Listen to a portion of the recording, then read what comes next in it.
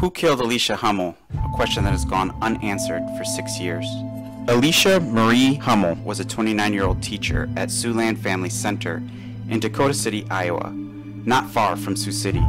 She married her high school sweetheart, Tony Hummel, when she was in college in 2011. But in 2014, she and Tony separated, and as the summer of 2015 approached, she's coming to terms with her upcoming divorce and looking forward to the summer break from her job to help her clear her head and regroup. She decided to start her summer break with a fishing trip to Myron Grove, South Dakota, just up the Missouri River from Sioux City, where the Missouri defines the border between South Dakota and Nebraska. She invited friends to come, but when no one was available, decided to make the trip alone. According to her family, she was a fearless adventurer who enjoyed the outdoors. So on Monday, June 1st, 2015, Alicia announced on Facebook, "First day of vacay, I'm going fishing." During her trip, she stopped at Walmart and posted regular updates to her Snapchat account saying, "Finally, I've been waiting since fall." She posted a photo of her arrival at Myron Grove, and at 1:45 p.m. in the afternoon, texted a friend to tell them she'd seen a couple making love along the river, joking that it's a great day to get it on. It was the last text Alicia Hummel ever sent. Just over an hour later, around 3 p.m., a state worker who was in the area picking up trash found Alicia's body in the water near the boat ramp. She'd suffered blunt force trauma to her head and been slashed across the throat. An autopsy would later determine that Alicia had drowned. The toxicology report stated that she had no alcohol or drugs in her system. No other evidence was found, but a worker and a nearby resident both stated they saw a dark-colored car with tinted windows and a loud exhaust system leaving the area around the time that Alicia was murdered. Alicia's fishing pole and cell phone were never found, but 1 year after the murder, her purse was found on a sandbar along the river. Its contents intact, including cash in her wallet, suggesting to the police that robbery was not a motive in Alicia's murder. When a married woman is murdered, her husband is investigated as an obvious possible suspect. But Tony Hummel had an alibi. Several witnesses confirmed that at the time of the murder, he was over 250 miles away in Pierre, South Dakota. To this day, investigators continue to be frustrated by the lack of evidence in the case.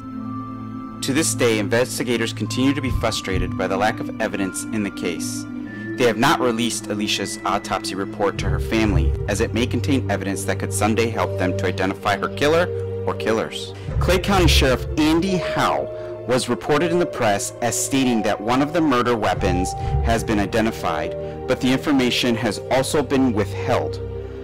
Police told Alicia's family and friends that she has not been sexually assaulted, saying that her killer or killers wouldn't have the sufficient time to commit such an assault. At Alicia's funeral, friends and family members noticed what appeared to be a broken finger on one of her hands, suggesting that Alicia may have put up a struggle, and it's possible that DNA evidence was found, but has not yet been linked to a suspect. In 2018, Sheriff Howe told the press that there were no suspects. But in 2021, he stated, "We do have suspects, but we don't have a case," suggesting that some progress has been made in the investigation. He also suggested that police have identified the weapon used to create the blunt force trauma Alicia suffered, but not the weapon that slashed her throat. Sheriff Howe added that the FBI has been consulted, and that the violent nature of the murder suggests that the killer or killers were unknown to Alicia, and that this was a crime of opportunity. No one has come forward to say that they were in the area on that day, even though Myron Grove is normally a busy area for locals in June. Only one road leads in or out of the boat ramp area, view in the summer months, making the area very secluded. However, it is still open and accessible to the general public at all times, and is not regularly staffed. How is it that no one saw what happened to Alicia? Alicia's best friend, Bethany's Facina, has championed the pursuit of justice for Alicia since that terrible day. Alicia's family have supported her tireless effort to find out who killed Alicia and why. A Facebook page called Fighting for Justice for Alicia Hummel keeps Alicia's case in the public eye. Bethany agreed to sit down for a Zoom interview with us and address the many questions raised by our investigation. I'm here with Bethany Spacina. Did I say that properly? You did. I got it right. Okay. Got it right. I imagine you've heard it mangled so many different ways. By this point in the show, everyone knows who you are and why it's so important that we speak to you. I want to thank you for taking time out to do this show. It's not only harvest season up where you are, but you've got children at home, so you're a busy person, and I appreciate you taking the time out to talk to us and make this information available to everybody in our show. By now, everyone who's watching knows the basics. We've kind of covered that. But we do have more questions. It just seems like the more questions you get answered, you just get more questions in this case. And I can only imagine how frustrating it is. First thing I wanted to ask was, did Alicia ever express to you or anyone else at the time, family, that anyone was bothering her, stalking her, harassing her, maybe a coworker at the school or anybody else that she was concerned about her own safety in any way? Nothing. Nobody. You know, we don't have anything. I wish in a sense that we did, because maybe that would help us, get answers. But no, Alicia was becoming independent, finding herself. And so with that, there's a whole, that opens up a lot, but no, nothing was ever said. Wow. Okay. I didn't think so, but since no one specifically addressed that anywhere up till now that I've been able to find, I wanted to clear that. As you said, she was gaining her independence. She was in the process of divorcing her husband, Tony, who she actually met through you. You've known Tony longer than Alicia did. At the time, first of all, was Alicia seeing anyone else or talking about seeing anyone else? Or was she just trying to get the divorce done so she could start her own life? The best way to answer that would be, were there people that in Alicia's life that were males? Yes. Would I say she was, quote unquote, seeing someone? No. Okay. There was someone that she hung out with, but I wouldn't put it that it was anything official. And that person had been along, since before Tony. So it wasn't anyone, new or anything, and it was still within that same group. Lifelong friend kind of situation. Yeah, she had known him just as long since high school. Okay. Just wondering. What did, out of curiosity, no one's mentioned this, and I just like to get every obsessive little detail I can. What did Tony do for a career? What was his occupation? So Tony used to work for one of our meat manufacturers in Sioux City. And I would say within a year before, and I don't quote me exactly, but around a year before their divorce, he quit that job and went into working with his dad, and his dad has a house moving business. And so at the time of her death, he was working for his dad, moving houses. Okay. Good to know. He had a brief time of unemployment there. Alicia was working. Did they have financial troubles? Were they struggling, or were they okay? Alicia always talked about, money and not, and I wouldn't say that, Alicia was tight with her money. She was very frugal with her money. She spent, if she wanted to go shopping, she did. And she had a lot of things that maybe some people wouldn't say was necessity. And did that cause problems in their marriage? Yes. With going to college, she had student loan debt, as did he. Medically, she had things that came up medically with her as well. And so she had medical bills. But when they were separated, it was almost as if they ran, and even when they were together, ran as two separate bank accounts, two separate people. She had her bills, he had his bills, and it wasn't a whole lot of moving in between.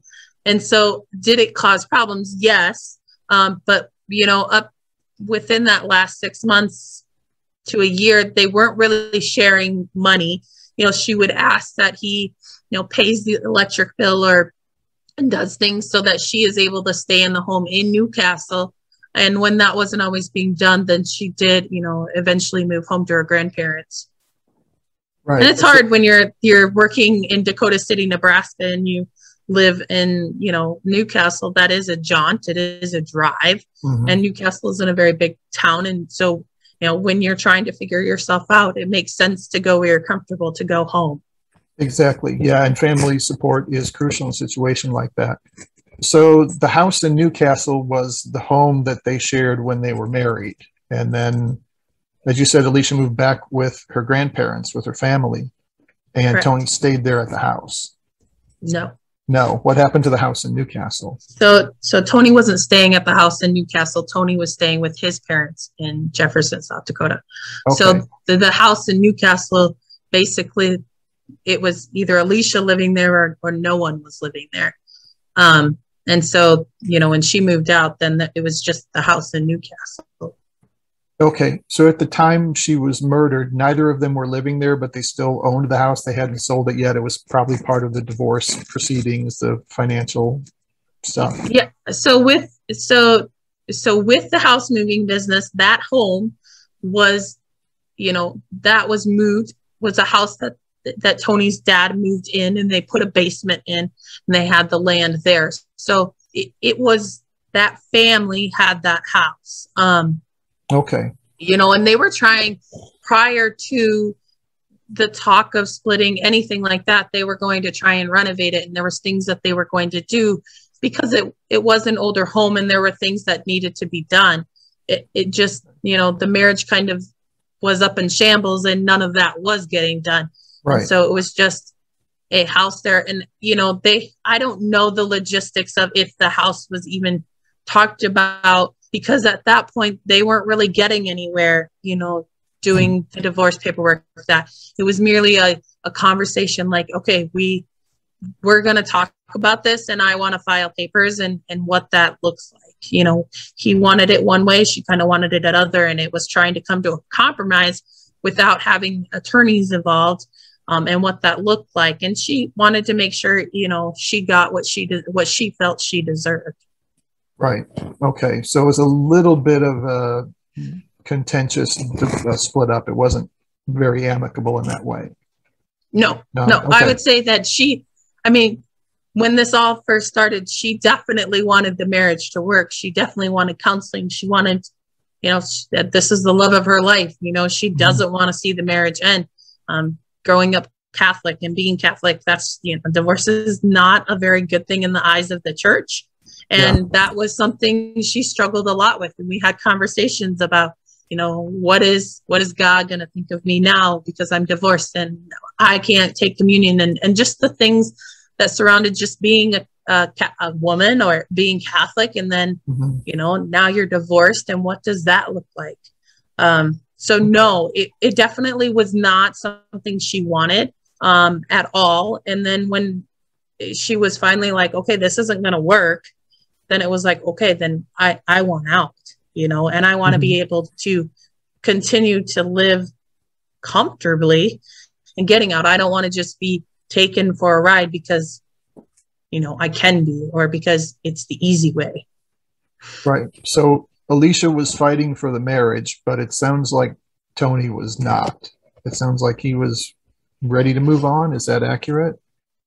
I would say that was accurate. Yes. Okay. So just to clear it up, what was the breaking point for Alicia with her reaching the point where saying, going from, I want to save the marriage, I want to make this work, we can, I'm concerned about this from a spiritual point of view, and to, okay, I'm done. We're going to talk divorce now. This is it. I think when she realized that the other woman wasn't going anywhere, as much as she wanted her to get out of his life and to go, she wasn't. And you know, there were still lies and things that were not working. She didn't feel valued, and she realized that I'm better than that. And I deserve to be happy, and finally coming to terms with it's okay. I deserve to be more happy. And I think there's a lot of support in the people she did reach out to. She reached out to a lot of people regarding where she was at with her, feelings regarding Tony. She would kind of give people bits and pieces, but no one really ever got the full story, just because that kept her safe. It kept her, it didn't make her as vulnerable, but she did give bits and pieces to people here and there, and a lot of feedback coming to her. And finally, I think it was just that, you know what, I deserve better. And there is people out there that are willing to give me the time of day to say that I deserve better. Exactly. And you were her best friend. If she were going to confide in anyone, I would think it would be you. There were lots of talks and lots of tears. I will admit to that. She did. Am I right in recalling that she did literally catch Tony in the act of being unfaithful? I mean, she did. Is it true that she walked in on him and his girlfriend? No, that is correct. Yes. I can't imagine what something like that is like. And then I don't want to get into sort of detail, but she walks in and catches them, and I'm sure is shocked and is reacting in an upset way. How does Tony react? How does this other one react? Did she ever tell you anything of that? Yes, because I was the one that got called afterwards, and she ended up at my house after it happened. It didn't go well, I'll tell you that much. That the woman didn't leave the bed, and Tony didn't leave the bed, and Alicia left. So it didn't go well at all. Another man who I have some trouble understanding is Sheriff Howe. To switch gears here, he said in 2018 that there were no suspects. And then this year on June 1st, the 6th anniversary, there was a television segment up there discussing the case. And he said on the air that there were suspects, but no case. He also intimated to the television interviewer that there was lots of evidence, his words, and that the police know what blunt instrument was used to cause the blunt force trauma to Alicia's head, but they don't know what was used to cut her throat. And this is obviously an ongoing active case. The police have to withhold a lot of information just to clear false confessions and verify real culprits. But has any more information than that been given to the family? Does the family know what kind of evidence the police have found, or what that instrument was used, or who these suspects or persons of interest might be? No, Nothing. And unfortunately, we learned that there was suspects when we listened to that air on television. So the family knows as much as I do, as far as correct. That goes. And unfortunately, that has been very true in all of this, is that the family really doesn't know. And, we have a lot of people ask us questions, but we don't have answers. Are they still refusing to release the autopsy to the family? Correct, because from our understanding, it is an open investigation. He did say in that interview as well that there's no DNA evidence. Is that your understanding, that there isn't DNA evidence? That's something they'd like to have, or do you even know that? No idea. Wow. No. Okay. Taking another angle, in the interview, Sheriff Howe said that they saw no indication that this was someone who was known to Alicia, that her killer was probably a stranger, and he called this, in his words, a crime of opportunity, is what it appears to be by their accounts. And they obviously know more than we do. So taking him at his word, is there any history of unsolved murders in that area that you're aware of, or along that river, like a serial killer or someone who's done this before? I've been looking online and I haven't been able to find anything like that.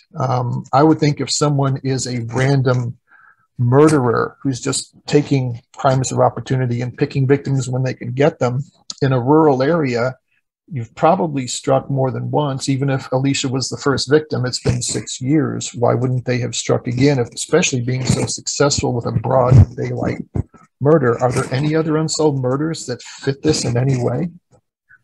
The only one that comes to mind is the murder of Tammy Haas. And that was over 20 years ago. Right. And that happened up by Yankton. Mm-hmm. And that one did go to court. And, they didn't end up finding the person guilty. And so it still remains an unsolved murder. Yeah. But that is the only one that I, can come up with that's close to this area. That's definitely nothing within the last 6 years.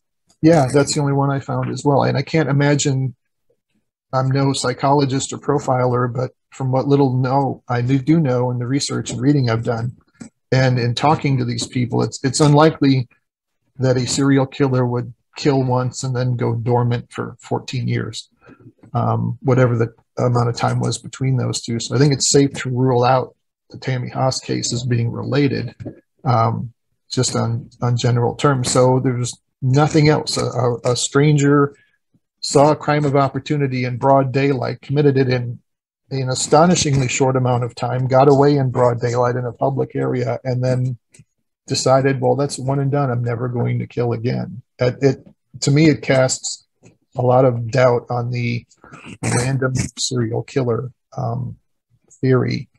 One of the other theories that gets paraded around, especially when Alicia made the text something about, I guess it's a good day to get laid or something like that. She had caught two people in the act of having sex.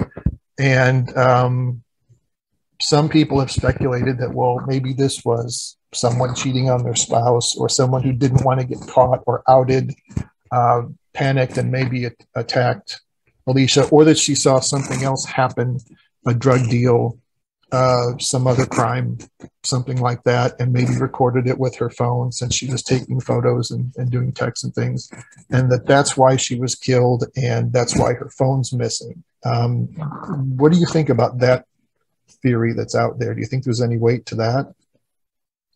I think there's a lot of theories out there, and I guess we all kind of want to figure it out and see what's right in our head. I go through the same thing. Was it that these two people were having sex? Was it that she saw something she wasn't supposed to, in the sense, was it consensual? Was it, did she, because she sent the text, did someone freak out? Because, now she's not only just there to fish, she's not really minding her own business. And thus I'm going to take it into my own hands. I don't know. Was it a drug deal? Was it drug related? Was someone high? And that's why they freaked the way they did. I guess those are all theories. And I don't know if we'll ever know why they did what they did, or if it was more than one person or just one person. It's really hard to believe that the two people she saw having sex didn't have anything to do with it if they haven't came forward, because that text came very shortly prior to what her time of death reads. And her purse is found a year later on a sandbar with her cash in it, her wallet in it. Obviously, this wasn't a crime of theft gone wrong, but not her cell phone. Do you know if the police ever sent divers into the river to look for their cell phone? I geek out on pointless little trivia. I actually did some research. The world record for throwing a cell phone is about 300 feet. So, did they go out and obviously they searched the grounds, but if someone killed her and to get rid of evidence threw her phone in the river, did they ever dive the river looking for the phone? Early on in the investigation, we were told that they drugged the river, but it's the Missouri River. It's a fast moving river. Yeah. I mean, it's a needle in a haystack, throwing a phone and being able to come up with it. Yeah. So, I mean, I know that they had stated early on that they had drugged the river, you know, and they were doing what they could to see if they could find any evidence within the river.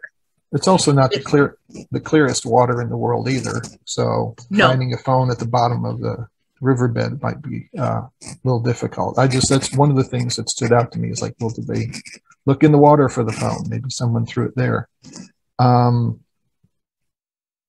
Getting back to Tony, Tony's alibi is described by the police as airtight. He was in Pierre at the time that Alicia was killed. In fact, Tony had contacted you, isn't that right, to ask you if you had heard from Alicia? Correct. Yeah. So Tony was told me that he was contacted by the police to state that Alicia was missing, that they had found her car, but that she was missing. They had not found her. And if I had heard from her, and I said, I hadn't heard from her. And he said, well, you're not with her. And he goes, you know, you're the closest person to her. You're not with her. And I said, I'm not with her. And from then on, I said, you know, I can call around. I can do what try and get a hold of people to see if anyone else was with her, you know. And he said, okay. And I said, well, keep me updated. And he's like, well, I'm on my way back. You know, they want me to come in. So I'm on my way back. And I said, okay, well, keep me updated. And so I actually, at that point in time, didn't even have my own cell phone. We were actually going to look at farm equipment about an hour away. And he got a hold of me through my husband's phone.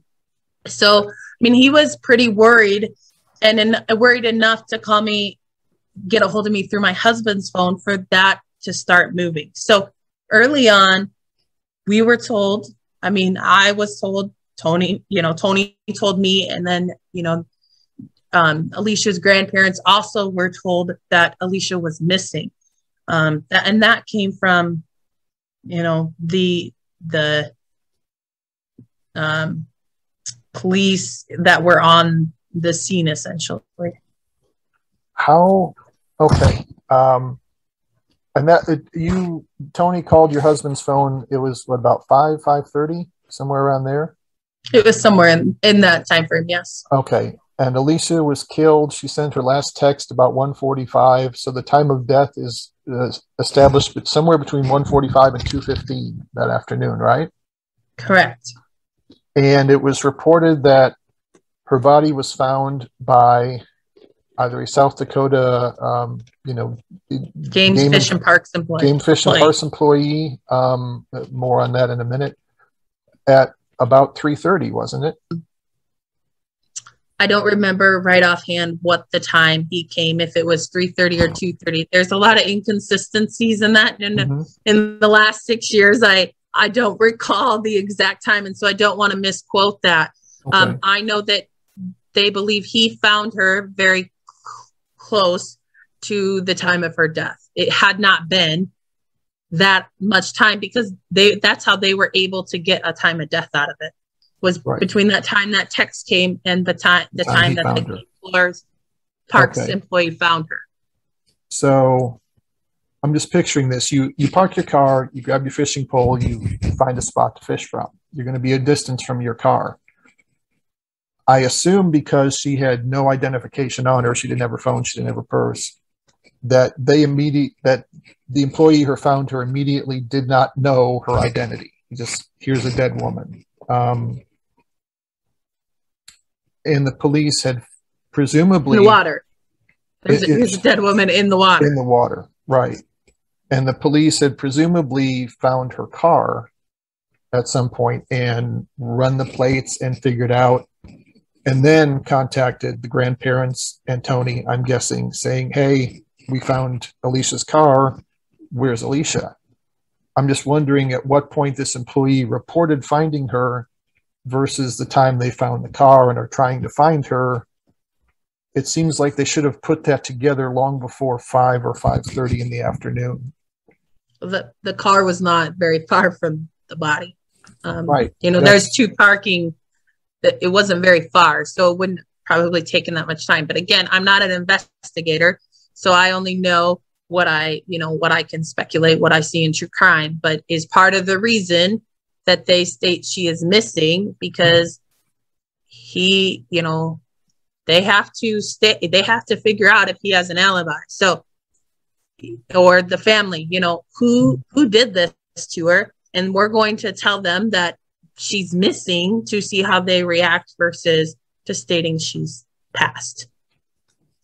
I mean, that's you think about it that way. In my mind, that's the only way I can make it work, is what are people's reactions going to be if I say she is missing?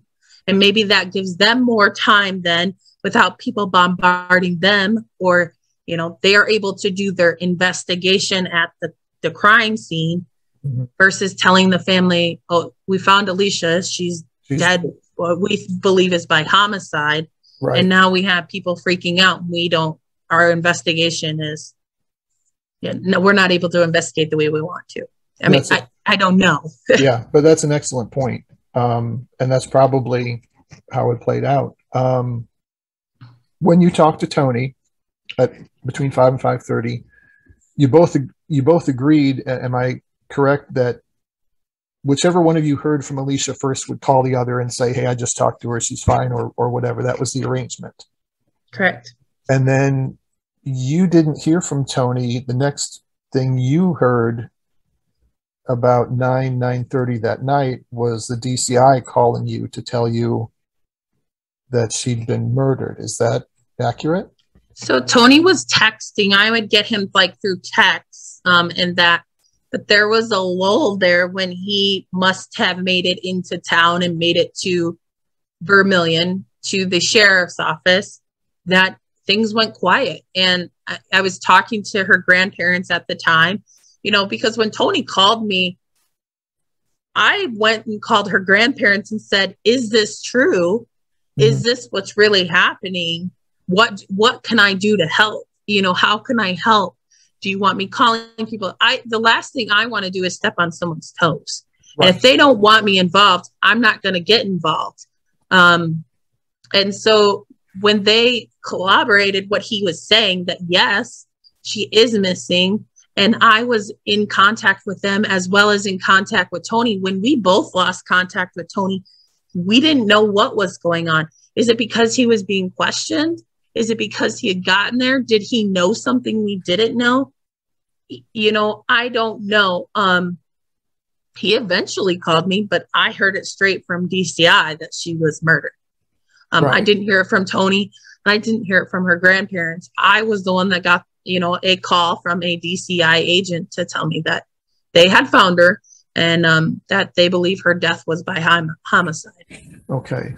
And presumably once he was contacted and told, Alicia's missing, and had contacted you, he's presumably driving from Pierre down to Vermilion to see what's going on.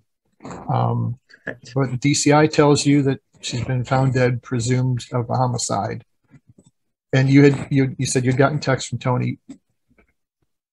I'm assuming normal police procedure is you notify the next of kin. If it's a married person, you notify the spouse.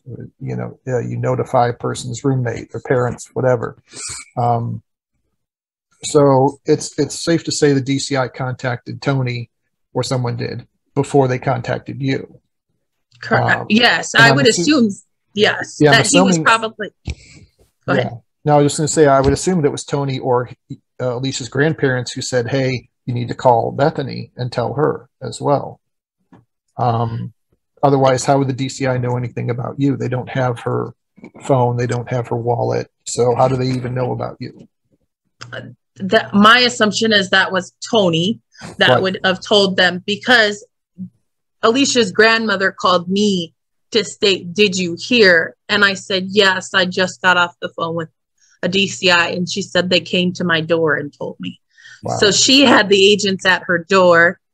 Tony, I assume, was told when he went to Vermilion to the office to deal with that. And I got, a phone call then. And it would have been him to say, this is who I was talking to, or whether they went through his phone at that point. I don't know what that looks like. And I guess I never had a conversation with Tony of, hey, how did it go down, after you got there? it just wasn't something on my mind 6 years ago.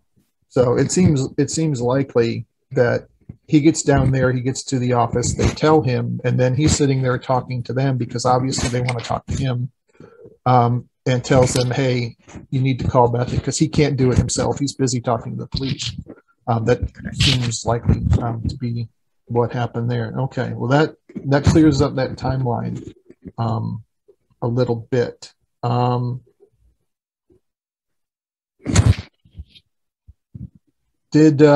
Obviously they didn't find her cell phone ever. Do you know, I assume this was done, but no one said it's been done, so I just have to ask, did the police search her cell phone usage, look through her texts? You know, they can go to the cell phone service provider and say, okay, where did this phone ping? When was the last call sent? When was the last text sent? Did they go through all that to see if there was anything else after the message about the couple making love in the park? Right. Yes. You know, I was involved. After I was told that she was murdered, I was asked to go in to talk to the investigators the following morning. And I want to say it was a 9-10 o'clock meeting. Somewhere the next day, June 2nd, was my meeting with them. And, you know, they wanted the Snapchat records, what the timeline was that was on Snapchat, so they could get, you know, were these photos that she's posting on Snapchat, were they prior to this last text message?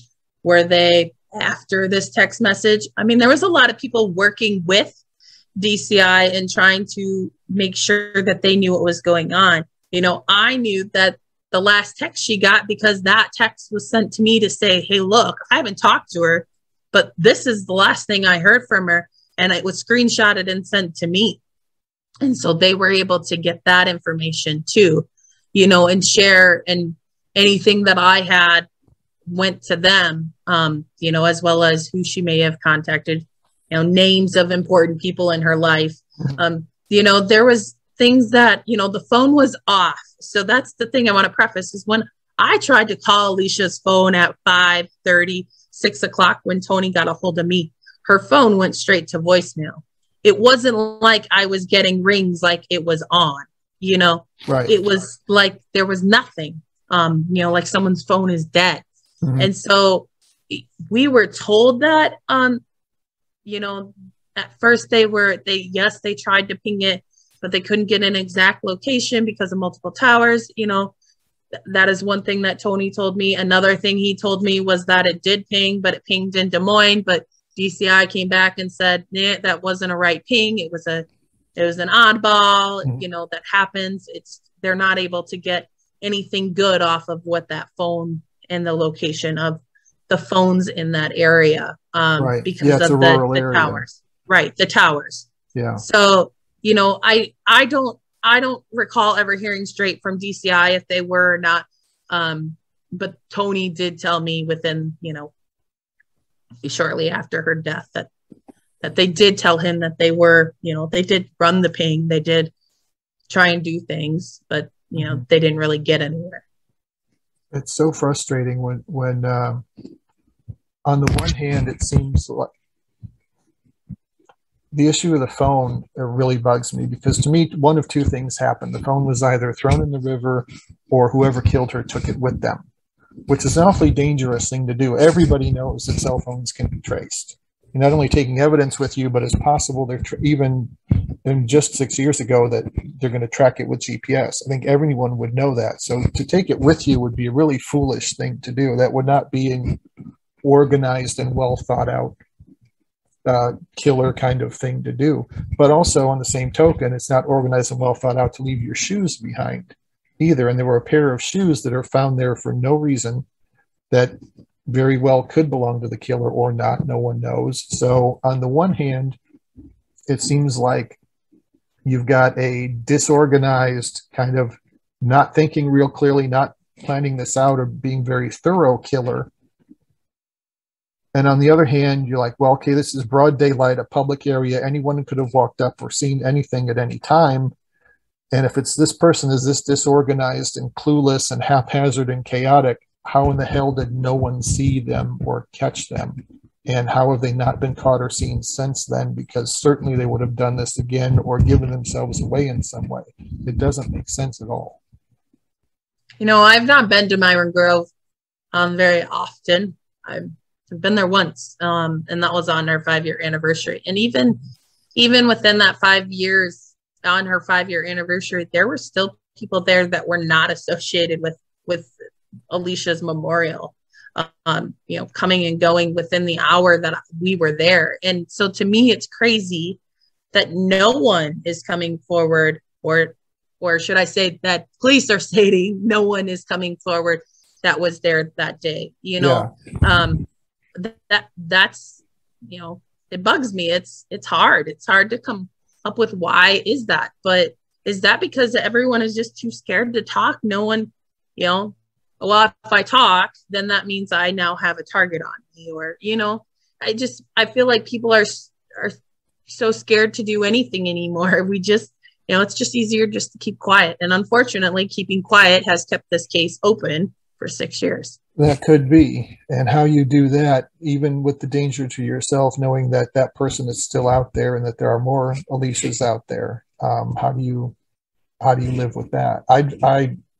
I'd like to think, of course, it's easy to say this sitting in this chair, but I'd like to think my thought pattern would be, if I put this person in prison, then I'm safe from them, even if they know I'm the one who put them in prison. But armchair investigator, easy thing to say.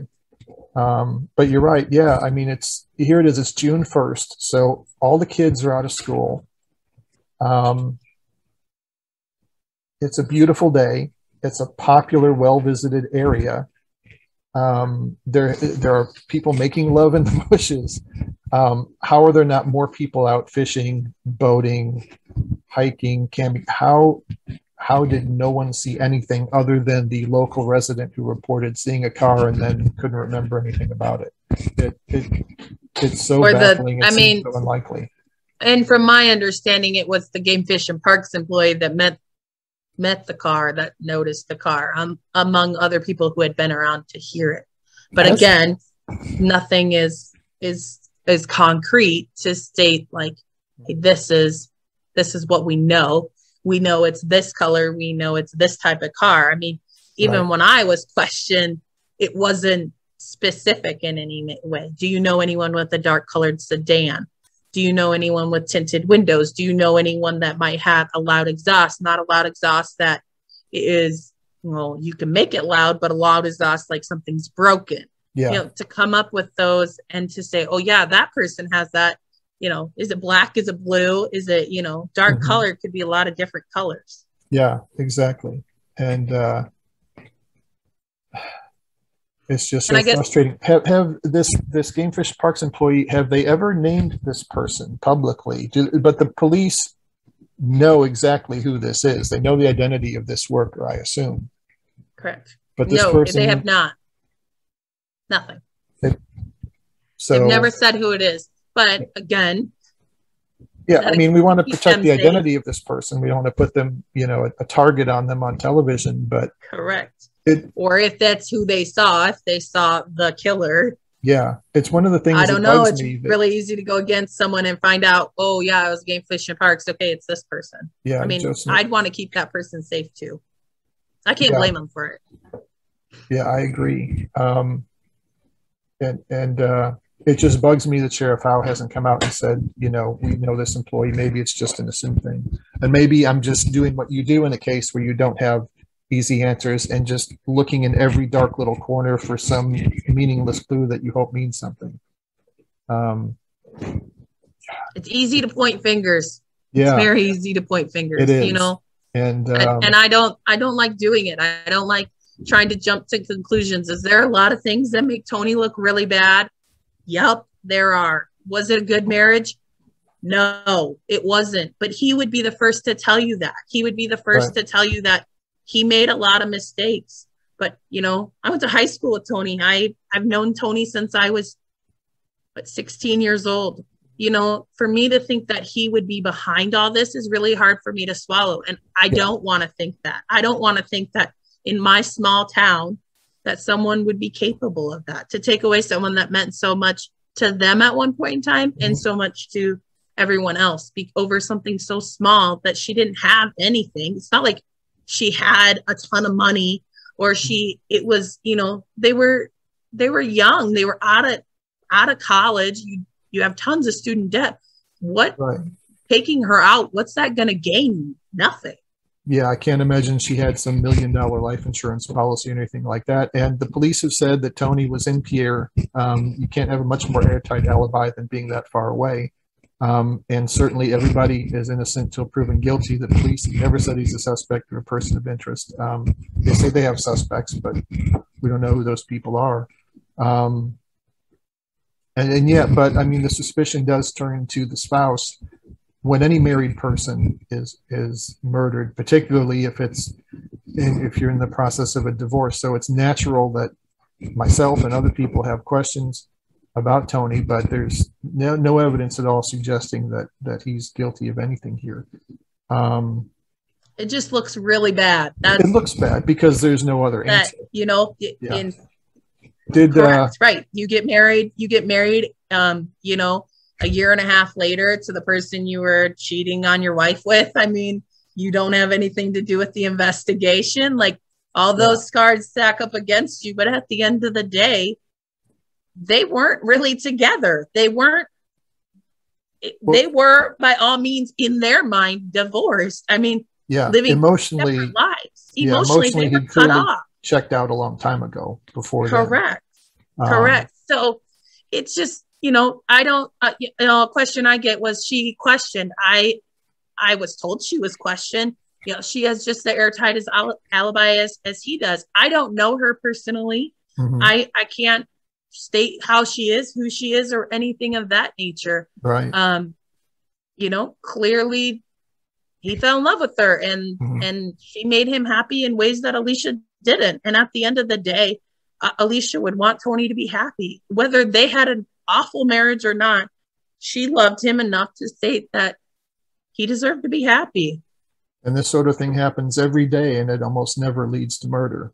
So yeah, like you said, it's easy to point, and Tony does sometimes, being his own worst enemy. Like you said, he's not cooperating with police. He's moved to another state. I wouldn't say he's not cooperating with police. Well, I would not go to say that. I would say he's not necessarily actively helping to find who did this. He's not helping her family. He's not helping her friends. He's closed ties off to anyone that was remotely close to Alicia, I'm sure to keep himself safe and to move on.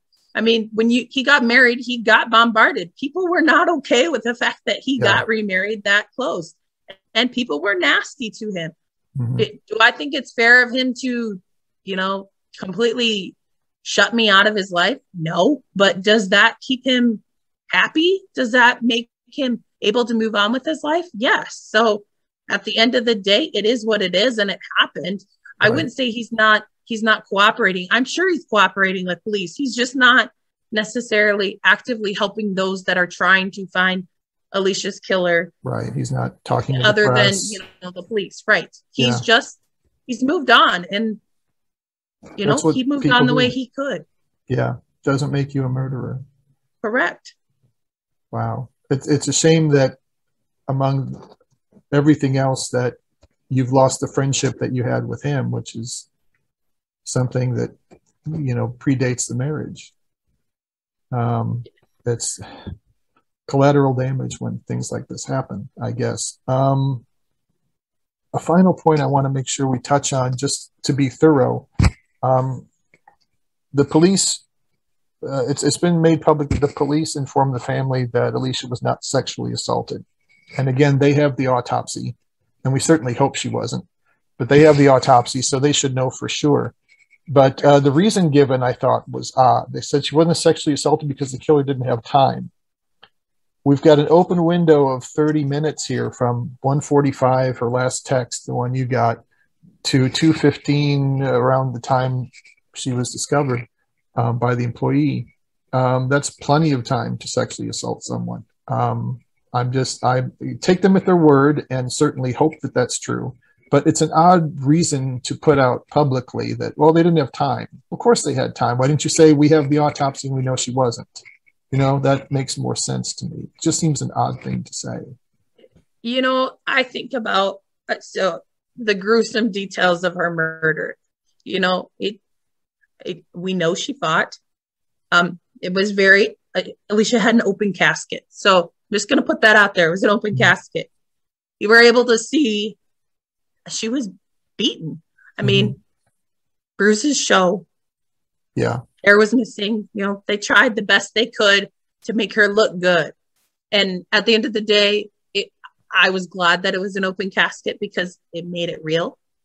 It gave people closure, but you could tell she fought. So if I'm thinking about it, if I'm fighting for my life and someone's trying to take me out, it's going to take quite some time to do that.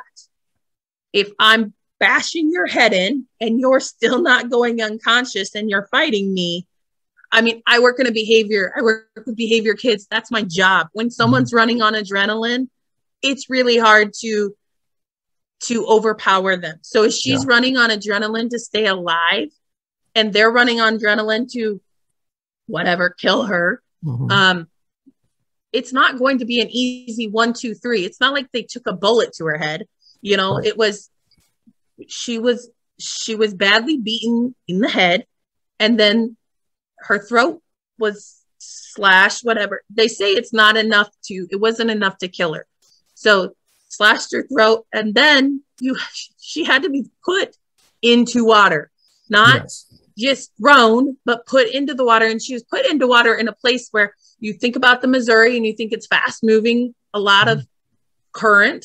And she was placed in a spot that current didn't take her. So I imagine if I'm dead weight now, because you have me knocked out, it's not an easy move. No matter where she was assaulted at, whether she was assaulted up at her car, whether she was assaulted in between the car and the dock, or even assaulted on the dock, regardless, dead body weight of 130 pounds, 150 pounds. I don't know how much she weighed, but that's a lot of work. So 30 minutes to me is not a lot of time, because not only did they have to get her body in the water, but then they had to dispose of things, because obviously they disposed of the purse. You know, so is what happened. They were trying to dispose of everything and they heard the car coming. Oh, we need to get going. There's a car coming, because you can hear it. It's a gravel road. There's a car coming. Jump in the car, dispose of what we can. And like you say, sloppy. Leave the shoes. Yeah. There's not enough time, because now someone's coming, because it took longer, because she did fight. She did, you know, it was, I guess in my mind, 30 minutes is not a lot of time to kill someone if they're fighting, and it's not shooting them, you know. Yeah. Not like she was stabbed. Right. You know? Yeah, they were trying. It sounds like they were trying everything to get it done. Well, it's clear, if there's one thing that's without question, in my experience investigating this whole thing, it's that Alicia wasn't the only one who had that kind of friend. You're not the only one who had that kind of friend. She clearly had that kind of friend, and still does in you, because here you are 6 years later with your husband, your children, your own life, your own family, and you spend so much time championing her cause, fighting for justice for her through the Facebook page and all the media you do, this show being a small part of that. And everyone should be lucky enough to have as good a friend as you as well, I have to say. Thank you. I appreciate that. I've always said, though, you know, if I didn't fight, if I wasn't the wing woman she made me, or, I mean, it is very cliche, but that's what she would refer to me as. You know, no one should just be a number. She'd just be another cold case or another murder. I don't ever want someone to refer to my best friend as a number, as a cold case. I want her to say her name. She has a name. Say it.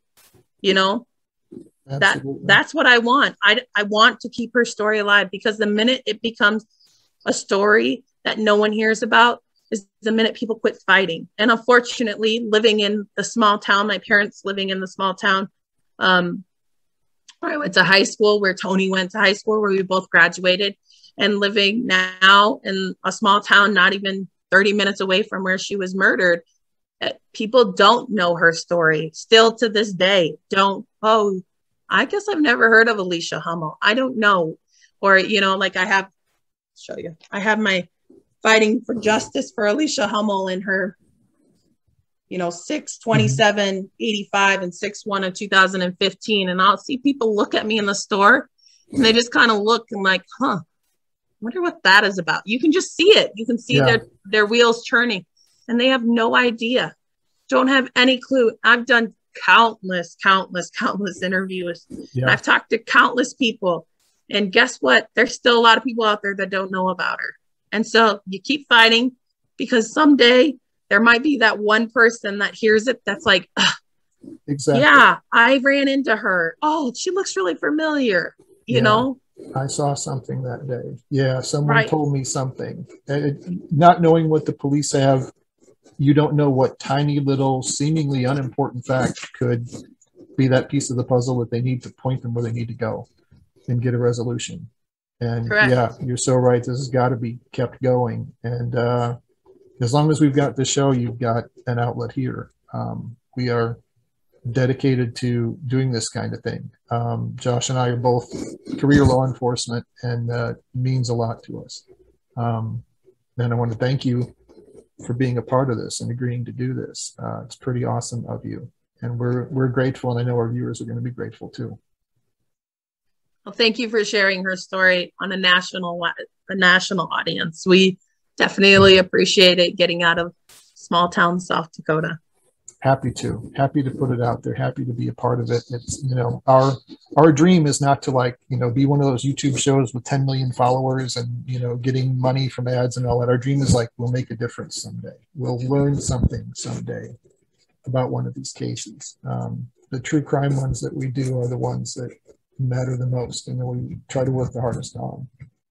We received information that has never been revealed to the public, information that turned our investigation upside down and challenged everything we thought we knew about this case. We're going to share that information with you now, directly from the source.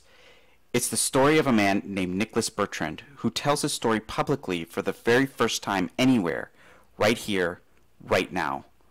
What Nicholas has to say will shock you. Ladies and gentlemen, Josh and I thought we had exhausted every avenue and peered into every corner of this tragic and senseless crime in an effort to uncover the truth about what happened to Alicia Hummel that day and why it happened and who was responsible. Most importantly, to seek justice for Bethany, for Alicia's family and loved ones, and for her community, and to make sure that the perpetrator or perpetrators of this crime did never do it again. And we thought, as I said, that we'd seen and heard everything. And then quite unexpectedly, out of the blue, we got lucky. And the story of the man I'm about to speak to, Nicholas Bertrand, literally just fell out of the sky and hit us. And we were astonished, quite honestly, to learn about Nick's involvement and attachment to this case. He has never spoken publicly about his connection to this case and how he got there. And we're very thankful for his courage and his decision to speak out now. And we're honored to be bringing this to the world and breaking this story to the public for the very first time in the 6+ years it's been since Alicia was murdered. Nick's going to be joining me shortly. Let me improve my vision and see if I can make this call connect. I'm awaiting Nick to accept the meeting so that we can begin the interview. Ladies and gentlemen, Steve here, and I'm speaking with Nicholas Bertrand, who has agreed to speak to World of Enigmas and tell his story for the first time ever in a public forum of any kind about his experiences and the unusual and kind of startling connection he has to the Alicia Hummel case. Nick, thank you for being on the show. And of course. First of all, I should say you're in Minnesota. right? Actually, no. Now Oh. I'm back in Iowa again. Oh, okay. Well, you're still a bit north of us here in Florida, but I had thought that you had lived in Minnesota, but I might be wrong about that. But you're not originally from Iowa. You're originally from South Dakota, right? Yep, that's correct. I grew up in a little town called Jefferson, South Dakota, which is just outside of Sioux City, Iowa. So it's kind of all right there together. They call it the tri-state region because you can go from South Dakota to Nebraska to Iowa all within like 5 minutes. Yeah, exactly. Right there on the border. You somehow became involved in the investigation into Alicia's murder. How did that come about? Where were you living at the time? At that time, I was living in Sioux City. I was not quite married to my ex-wife yet, but we were, or I might have been. I don't really know how the timeline works out with that specific, but Alicia was really good friends with my ex-wife. Now, I had never met Alicia, but I do remember my ex-wife came up to me and was showing me pictures of her. Alicia had been excited about weight loss. She must have been going through things, and my ex-wife would kind of, hey, my friend's doing really good. And then it was really weird because she had just showed me a couple pictures of her that like the week that she passed. And then all of a sudden out of nowhere, my ex-wife comes to me and she says, hey, my friend just died. And, you know, she was distraught. She wanted to go pay her respects. So we did some research and looked up a few things and ended up finding out where it had happened. And we drove up there. And when we got there, when we got down this road, there were still sheriffs and police officers and everything all the way down this road. And I mean, I had thought that was kind of suspicious myself. But we drove down the road and they stopped us and pulled us off to the side. Now, we never actually got anywhere near where she had been murdered. We got stopped on the long gravel road. I think it's gravel. I can't remember right now. Yeah, Bethany said it is. Yeah, we got stopped and pulled off, and they asked if they could talk to us. And from what my understanding was, they said that what they were looking for was a dark-colored sedan with a loud exhaust. And I had just put a glass pack on. I had a Volvo. I don't remember what year it was. It was kind of a crap car. But I just put a glass pack on it a few days prior to going up there. And that was what raised their alarm was, hey, this car kind of matches the description of a dark colored sedan with a loud exhaust. So from there, they took us to the police station where they split us up and questioned us individually. And we went through questioning. I don't really remember the questions they asked per se, but they did question us both, and then they let us go. And it seemed like they just kind of kept popping up. And it was the DCI agents. They just kind of kept coming in and out of our lives. They went so far as to ask me to do a polygraph test, and I did do the polygraph test.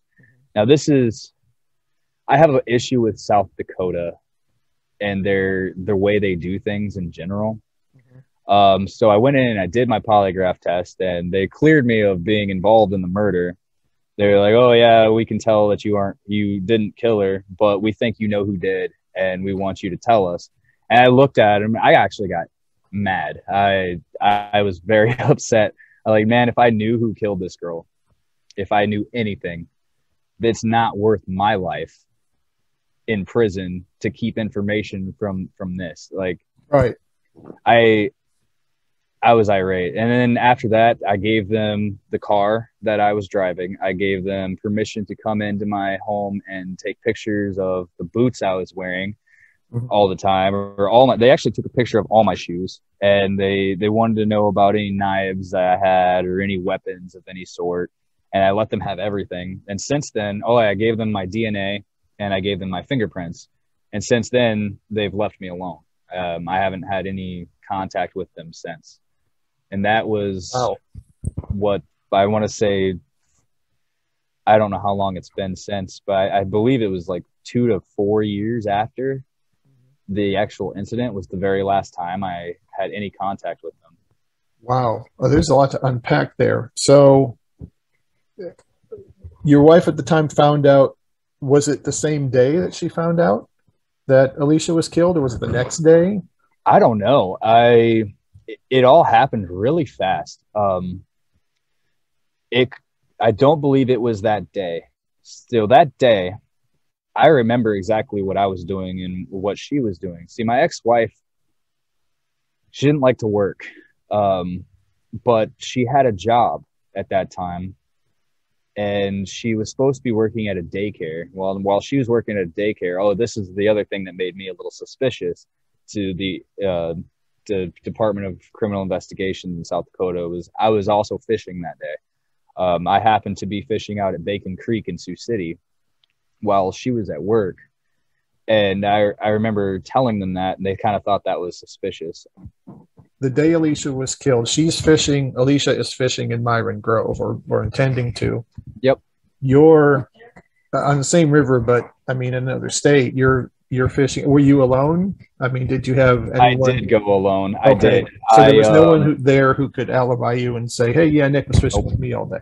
Okay. Nope. And the only thing was I stopped at a gas station, and I didn't know what time I stopped there. It was sometime in the afternoon. I stopped at a gas station on the north side of Sioux City, and I don't know if they ever pulled surveillance cameras footage or anything from that. I don't know if they did anything, but I actually wasn't even fishing on a river. I was fishing on a little pond called Bacon Creek Pond. It might be connected to a creek or something, but because it is called Bacon Creek. But yeah, I was out at a public, and then there may be even cameras out there, but I don't know if they ever went and pulled the footage.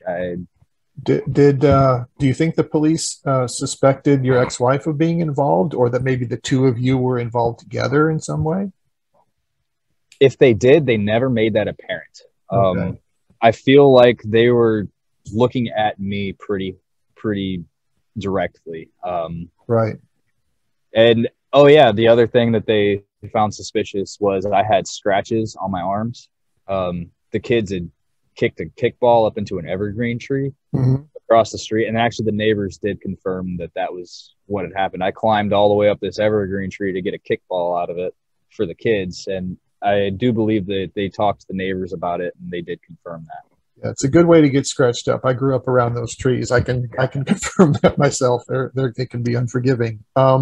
You mentioned that you drove by your ex-wife's place of work and you didn't see her car there. So you were driving the Volvo that they were concerned about, right? Yep, I was driving the Volvo. She had a Kia Forte, which I guess wouldn't have matched the description because it was new, didn't have a loud exhaust. It was quiet.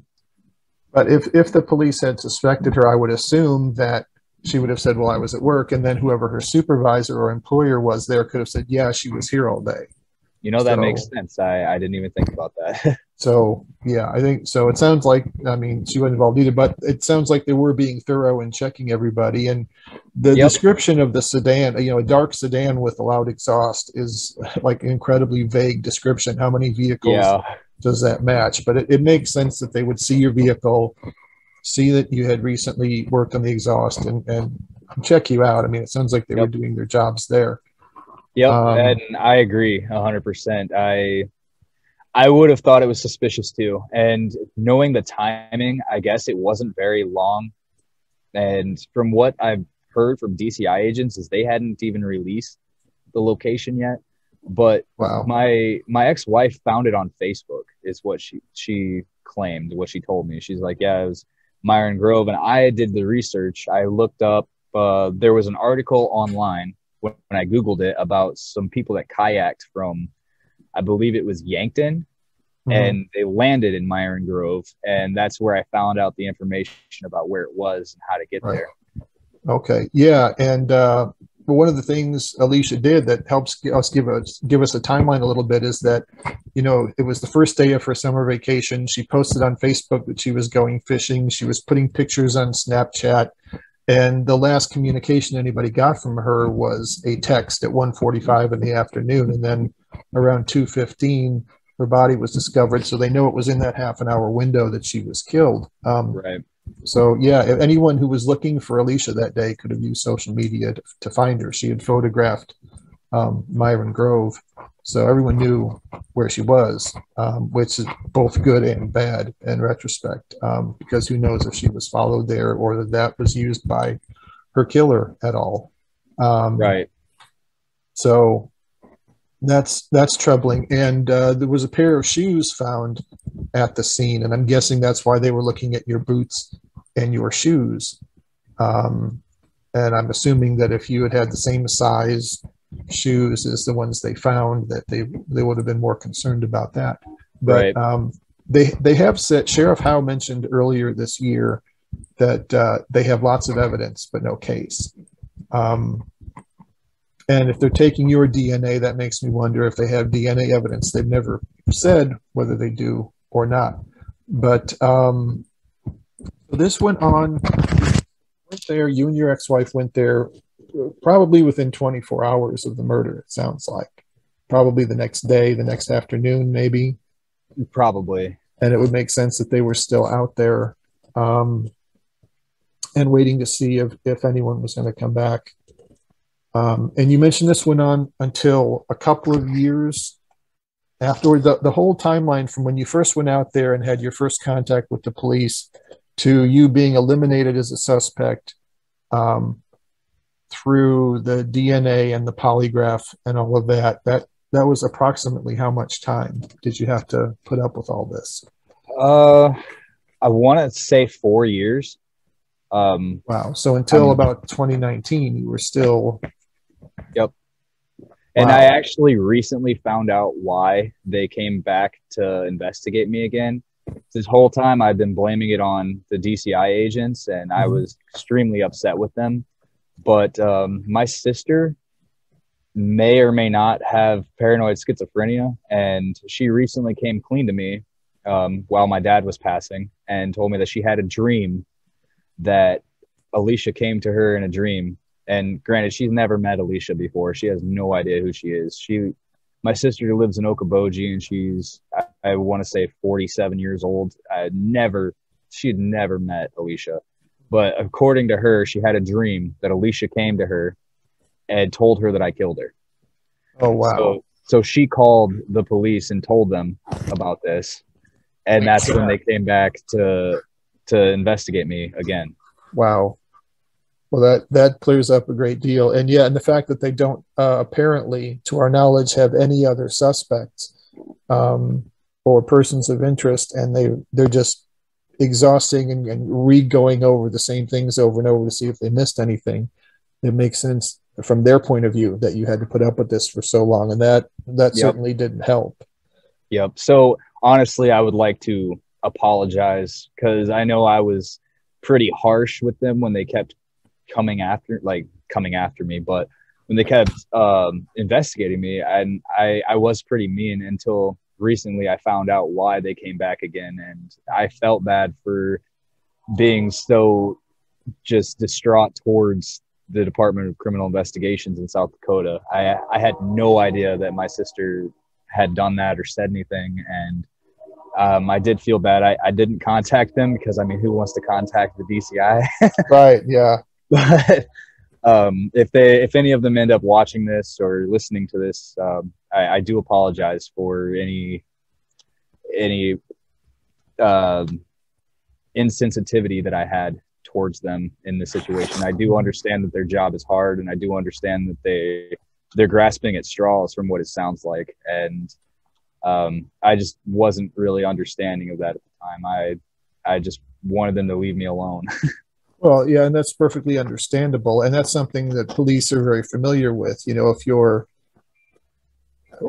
my father was a homicide detective, and one of the things he told me a long time ago, when I was a kid and first started getting interested in this kind of thing, he said, if we were looking for, say, a murder suspect, and we pick someone up, bring them into the station, you handcuff them to the wall in an interrogation room, and you say, "I'll be right back," and then you go out and you wait for a long, long time and leave them sit there in this room. He said an innocent person gets stir crazy because they know they didn't do anything wrong. They resent being there. They know you're wasting your time, and they get angry. They get defensive, and they act in much the same way that you described that you acted, kind of rude to them. Whereas a guilty person knows they're guilty and is thinking about it, knows they're caught. And he said some of them fell asleep while they're waiting because they've been on the run for days or hours and panicked about whether or not they're going to give. And now it's over. They know they're caught. So your behavior makes perfect sense. And if anyone, and I'm hoping that the DCI and Sheriff Howe and others do see this. We did reach out to Sheriff Howe's office twice and request interviews, and we did not receive a response, which is neither here nor there. We're just a couple of guys on YouTube. I don't expect them to jump when I call. But if anyone sees this and has any doubts about your innocence, my first thought when you agreed to speak to us was, well, if he had anything to do with it, why would he talk to me? Why would he put himself out there and cast the glare and the public attention on himself if he were getting away with it all this time? So, but it still does take a lot of courage for someone in your position to step up and offer this information and offer to help. And who knows what information is going to lead to cracking this case. The police know more than any of us do. And something that seems insignificant to us and meaningless might be the piece of the puzzle they need to put it all together. Right. So we're extremely grateful that you agreed to do this and speak out in public for the first time. And I want to thank you for that again. Takes a lot of courage, and I know all our viewers are going to appreciate it. I just personally, I don't know what it's like to lose somebody like that in such a way that you didn't get to say goodbye. You didn't get to know that it was coming, and that then not knowing why or what the purpose was, right. That I can't imagine. And I hope that something comes up and something happens and they figure out at least why. Yeah, justice would be nice. The more you think about this case, the more tragic it is. Here's a young woman who's a couple of weeks from her 30th birthday, who has a career she loves and is getting ready to divorce her husband and move on into the next phase of her life, and her future's literally wide open, and it was taken from her in such a brutal and terrible way. Yeah, we certainly share your thoughts there that it's terrible. No one should have to go through that. And that's one of the things that motivates us to do this show and these investigations. It's that we hope, we get lucky and somehow contribute to helping bring some justice to the family and to the victims. Certainly whoever did this doesn't need to be walking around. They need to be put away. Exactly. So, and we appreciate you helping us make efforts in that direction. Before I let you go, I know you've got a lot going on, and I appreciate your time. I don't want to take too much of it. Is there anything else you can think of related to this subject that our viewers might want to know? I do know that from what I've heard and everything, Alicia was a great person. She had a heart of gold. She was, from everything I've heard, she was a phenomenal individual. I mean, she was a derby dame, which I thought was really cool. Right.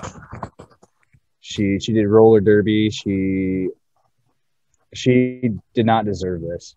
And I don't care if you were some kid in college there and you got caught doing something you shouldn't have been doing.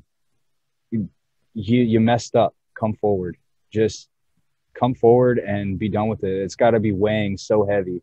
I mean, to know that you did this to somebody, And to sit there and wallow in it every day, knowing that this family is hurting, is wrong.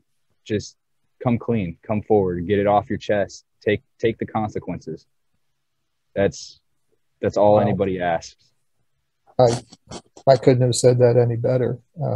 That's terrific, and I agree 100%. Wow, I don't have any more questions. All I have is gratitude again for your time and you speaking out. Want to remind the viewers again, nickbertrand.herenow.com. Check out Nick's music, and thank you so much for being part of this. Thank you.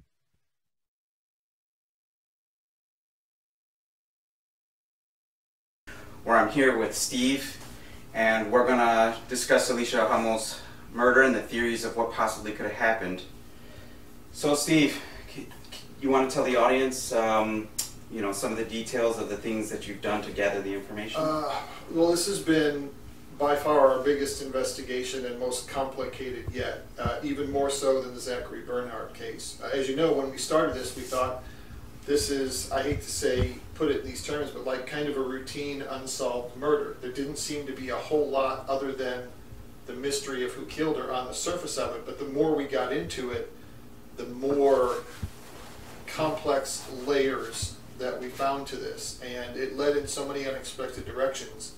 The best of which was our scoop, our interview with Nicholas Bertrand. Yes. I think hats off to us. Let's pat ourselves on the back. We got that interview when Investigation Discovery Channel did a program on Alicia's murder. They tried to get Nick's interview and couldn't, and we got it. First ones to bring it to the world, so I'm really proud of that, and I hope it helps us and Alicia's family get some kind of resolution to this.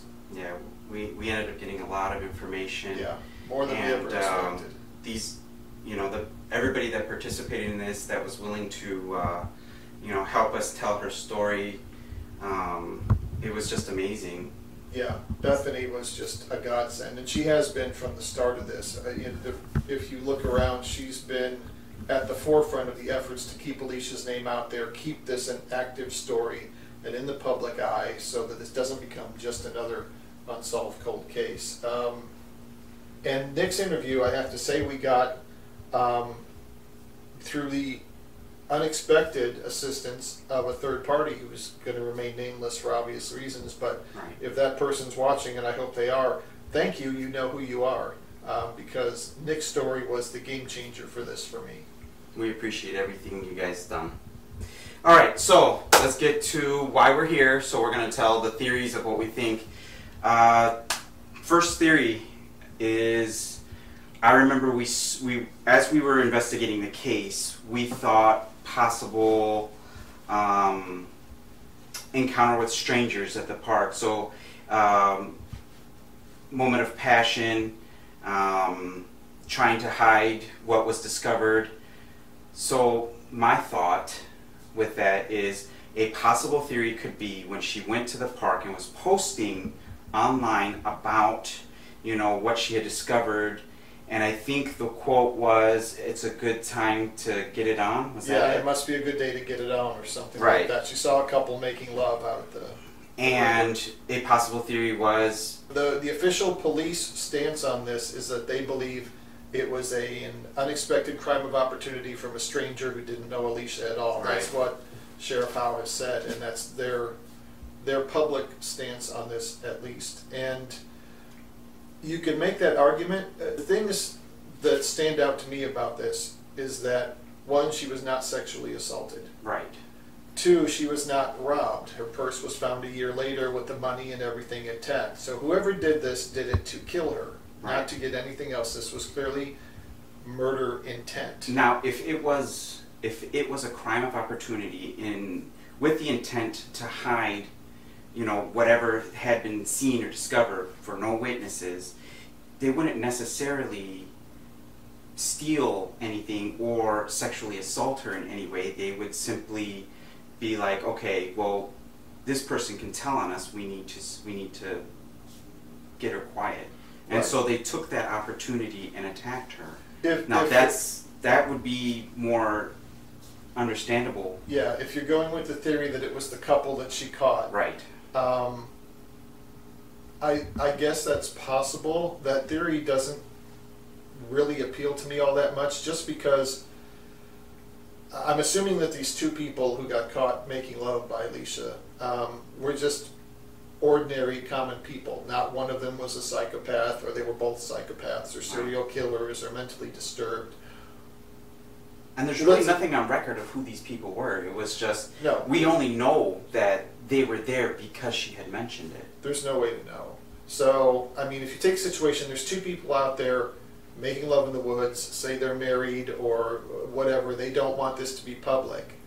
They don't know if she's made this public or not. They see her, she was obviously on her phone because she texted about it. So, is your first reaction, if you're just a normal person who's cheating, we need to kill this woman so no one finds out? Right, right. And if that's the case, then one or both people, one of the couple had to kill her, or they had to do it together. To go from illicit lovers to partners in a murder, almost like a Bonnie and Clyde thing, is a big leap, I think. Yeah. I would think your first steps would be, hey lady, you didn't take any picture of that, look, hey, we're not all supposed to be out here, we're married, whatever, please don't tell anyone, or threaten her, or something other than, let's immediately go to a very sloppy and haphazard kind of murder and hope we get away with that. And it's not really, is it really known if there was a lot of people out there? I mean, according to what we've heard in the reports, there wasn't really a lot of people out there. Well, that's the baffling thing. Here it is, it's the first week of June, school's out, right. I assume. It's a beautiful day. Alicia's out there going fishing. It's a popular area with the locals to go fishing and boating and you know, down the river.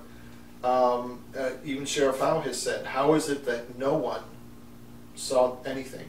This happened in a public area, easily accessible to the public. Anyone literally could have driven up and seen this murder taking place, or someone running away, or whatever. Right. Or been going down the river and seen something happening on the shore, or seen it from across the river.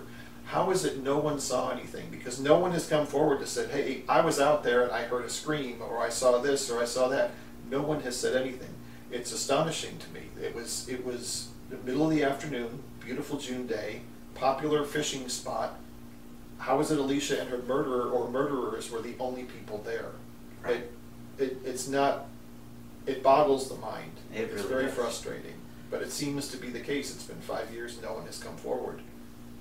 So, possible, but maybe not likely. It's the couple making love.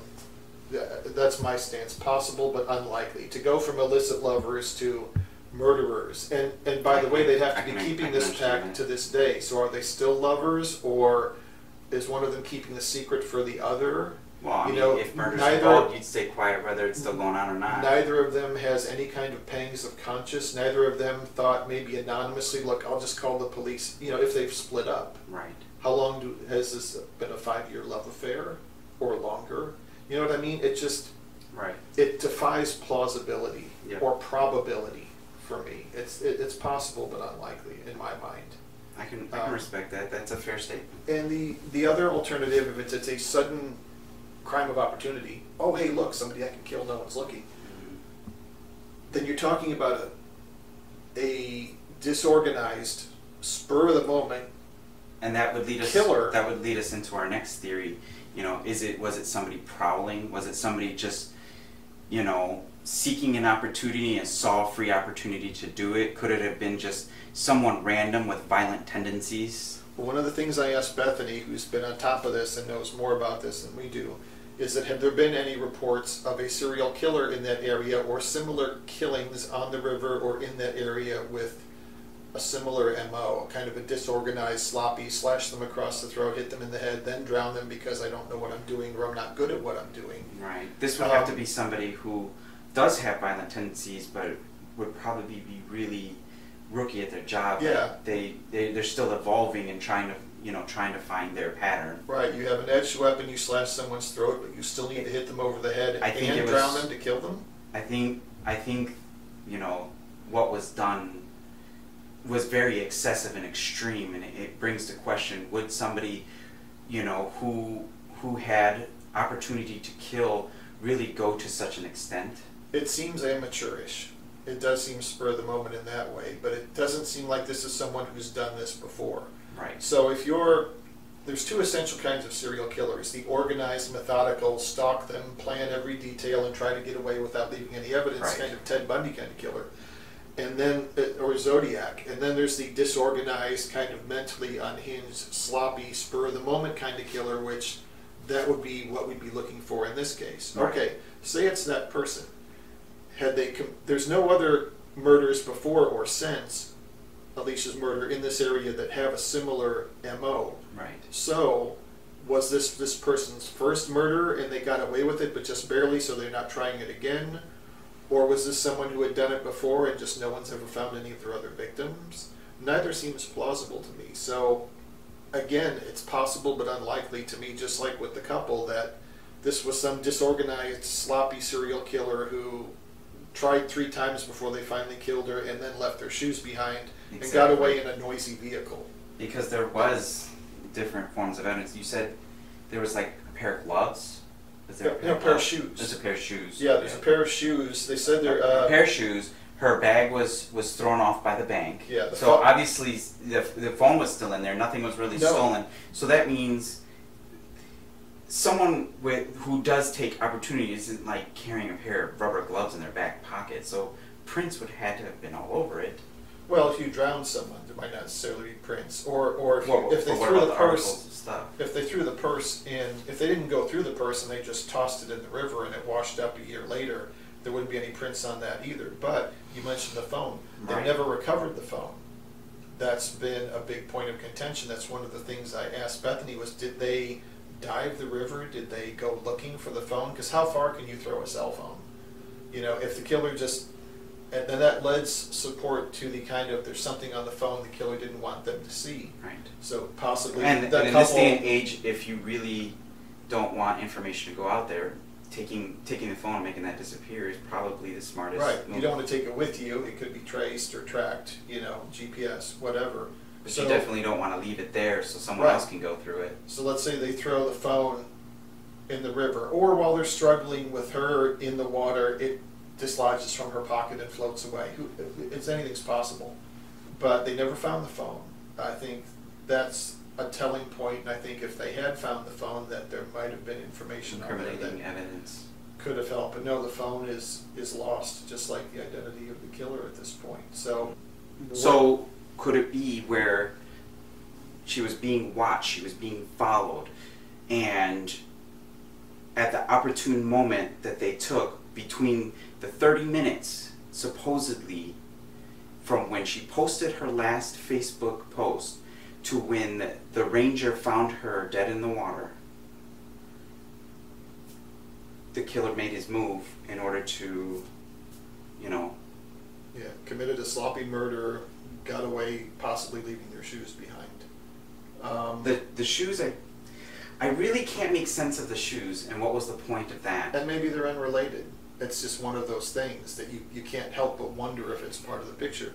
But speaking of her husband, Tony, and we have to, because anytime a married woman is murdered, well, statistics usually show, the statistics always show that someone they know and the spouse could be related to the murder, if not all is related to the murder because of whatever reason, whether they just were unhappy with the marriage and they lost it, or a crime of passion because the individual can't control their emotions, or just straight up murder because they hate them, or she cheated, or you know what I'm saying? Well, statistically, the spouse is in the spotlight for that. But let's say for the sake of this theory that the husband is the one involved. So I mean, what would you think? Do you think he was watching her move? He would have had somebody help in order to have an alibi? Well, the thing about this is if someone was stalking her looking for an opportunity to kill her, they didn't need to watch her moves, because on this day she posted everything, her entire route on social media. She announced where she was when she got there. She said at the beginning of the day she was going fishing. So if you were wanting to stalk Alicia, all you had to do was keep on the internet. You didn't even have to follow her around. So that may have been... Did they say that she had posted where she was going, or... Yeah, she posted when she got there. So it's a possibility that, you know, they knew she was going to go there, so they could have got there ahead of her and waited. Could be, or just followed after a certain time, been nearby, and then when she posts, she's there. Like, okay, I can go over there now. But yeah, we have to look at Tony. We know they were getting a divorce. Right. She told Bethany that she had caught Tony in bed with another woman. Right. So this is obviously not an amicable divorce from that point of view. It's they're not both happy about the situation, but it sounds like, from what we've been told and what we've been able to find out, that that she had accepted the divorce and that they had discussed terms, and it was going to be as clean a break as it could be at that point. So Tony has, we have to say, an airtight alibi. He was in Pierre, South Dakota at the time. That's been witnessed and verified by the police. So we can't say that he was there. That seems impossible. But did he know about it, plan it, hire someone, all that stuff? There's no evidence. And we have to, as with any murder, ask for the question of motive. If you've got your new woman, you're getting a divorce from your wife, however unpleasant or unsavory it might be, you're clearly getting ready to move on with your life.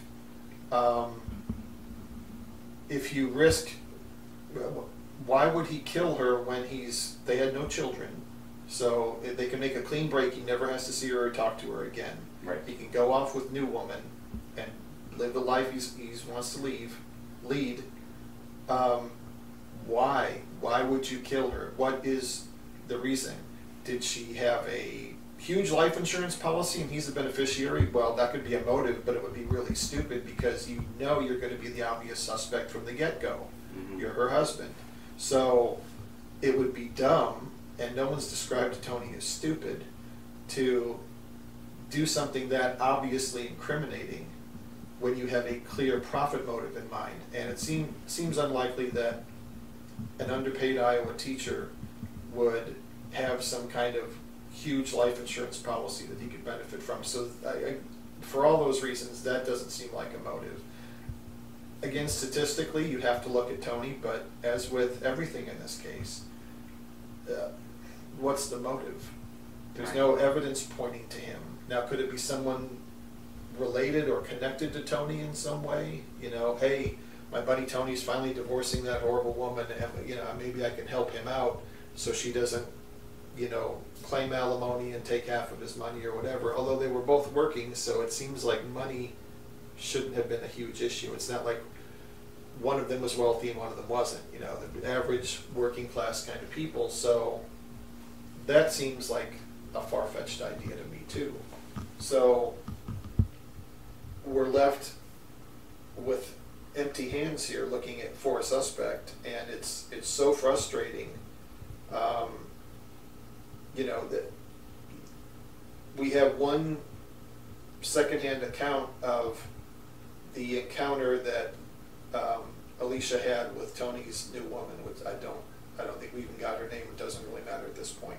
So that's another possible suspect. But again, what motive would she have for getting rid of her new boyfriend's soon-to-be ex-wife? She's clearly won whatever contest there may have been. I think it's telling that, according to the story, again, this is secondhand, that Alicia told other people. We don't have Tony's story because Tony has never communicated publicly about this. He's not part of the ongoing efforts to get justice for her. He has apparently made a clean break and moved on, and you can make of that what you will. But the one encounter that his, let's call her the new woman, had with Alicia walked in on them in bed, supposedly, and, probably said something to the effect, get the hell out of my bed, that's my husband.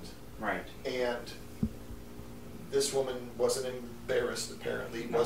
Alicia didn't describe her as being embarrassed or ashamed or upset or What we were told is she didn't leave. She just sat there. She essentially stared Alicia down, and Right. Alicia's the person who left. That takes nerves of steel to me.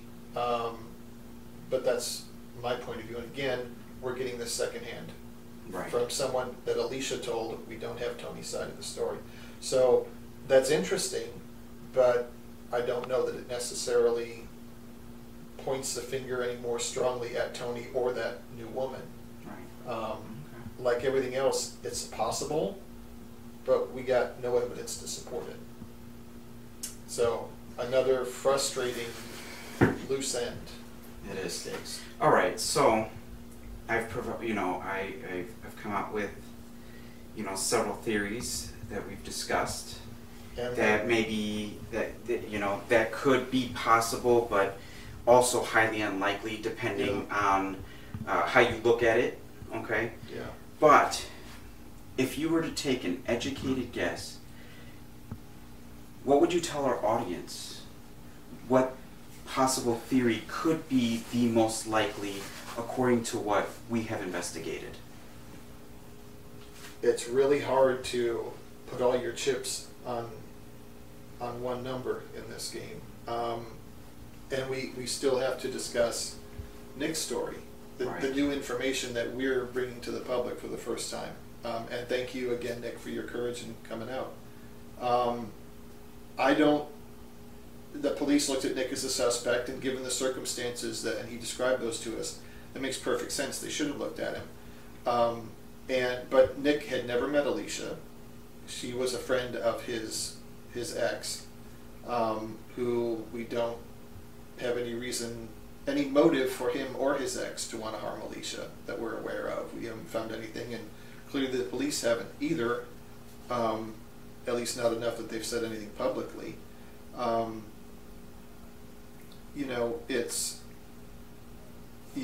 The possibilities are, a crime of opportunity by a random deranged stranger who just hasn't done it before or since again, which is apparently the police's official stance on this, and they probably know more than we do and they can't say anything. The Lovemakers, Tony or someone connected to him. Well, someone connected to Tony. We know Tony was in South Dakota. We have Right. to take the police saying that on faith. So someone connected to Tony, Nick, and none of those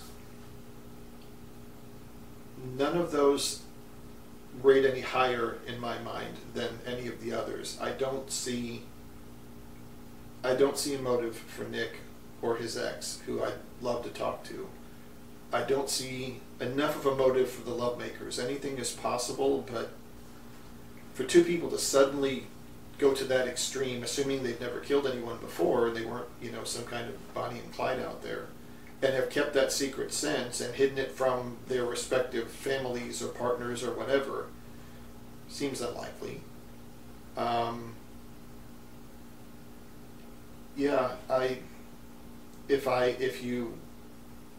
If I had to pick a direction, I would lean, just because it's statistically the most likely, towards someone connected to Tony.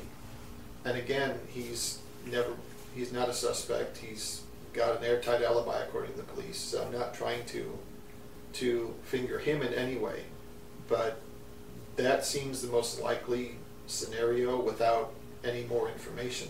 I would agree. To me. I feel the same. And I think if Nick, another thing in Nick's defense, if Nick, who circumstantially he said he was fishing somewhere else alone, so he doesn't have a supported alibi for not being there, and there's other things that kind of help him fit what little information the cops got. But my takeaway after talking with Nick was, if Nick was involved in any way, why the hell would he talk to me now? Exactly. Why would he talk to anybody? Because he's been getting away with it for 5 years. Exactly. So I don't lean towards Nick at all. It's such a tragedy. Yeah, it is. And we want to encourage everybody to seek out the Justice for Alicia Hummel page on Facebook. You can find it on our Facebook page. And share this video or share the information. Keep Alicia's face and name out there. We don't want to let this case go cold, for sure. Somebody out there knows something, and the sooner we can find that, the sooner Alicia's family can have justice. So we hope that what we've done has contributed to that in some small way, especially bringing Nick's story out and adding more information to the case. We want to thank everybody for joining us on our next episode. We hope to see you again soon. Have a good night. Thank you for watching.